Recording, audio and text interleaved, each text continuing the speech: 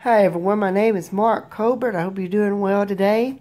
Be sure you get on my website, and there's also a newsletter that you can click on. It's marklcolbert.com. Today I was reading a book, and it's actually raining outside, so sunshine. No sunshine here, but in Georgia. But anyway, I've been reading a book that my mother bought me for my birthday. And it talks about, well, it's by John C. Maxwell. It's the 15 Invaluable Laws of Growth. And I'll have a link on here that you can go to if you want to buy.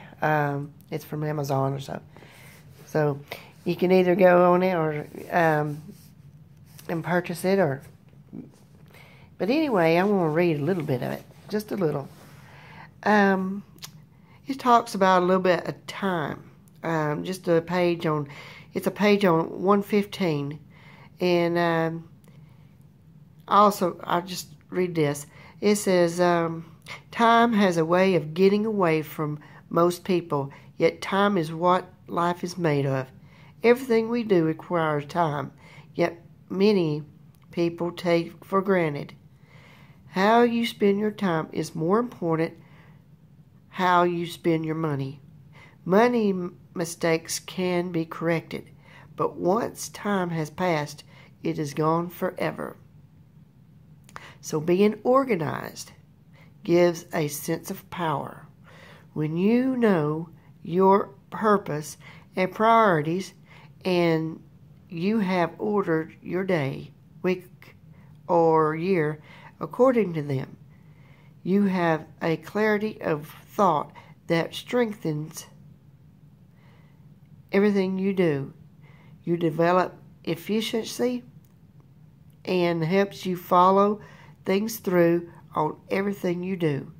There are a few things like it. Make sure your systems make you organized as you can possibly be." And I like that. There's a lot of things that I do that I'm not organized at all. And it's best to get a planner, plan it out a day. I'm